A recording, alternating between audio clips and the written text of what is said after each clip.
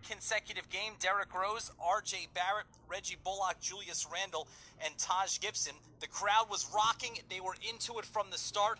The Knicks, however, got off to a slow offensive start, missing their first 5 shots, and they trailed 6-0.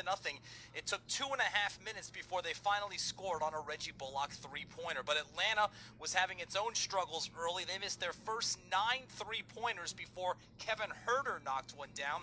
And by the end of the first quarter, we were all tied at 21. Julius Randle starting to get back on track with 10 points in that first quarter, but he also had 2 fouls and 4 turnovers as the Knicks shot 30% as a team.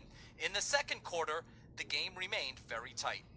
Burks for the Knicks, trying to cross over Collins, gets it back from Bullock, behind the back crossover, in the lane, the scoop, around, and good!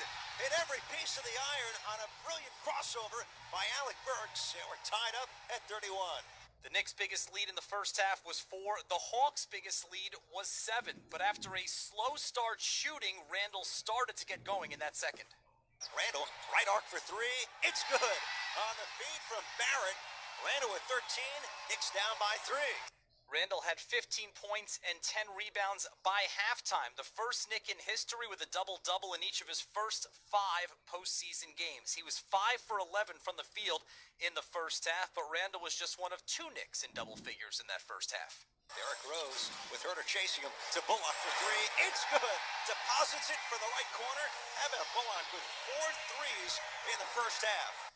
Reggie Bullock was feeling it early. All 12 of his points came in the first half. The Knicks trailed 52-47 at the break, but there was a bit of a skirmish going off the court after the second quarter. It resulted in 3 technical fouls. Solomon Hill for Atlanta, but Julius Randle and Nerlens Noel for the Knicks. So Atlanta started the third quarter with a Trae Young technical free throw, which he made, and for the Knicks, it didn't get much better from there. In the third quarter, the Knicks had 5 field goals.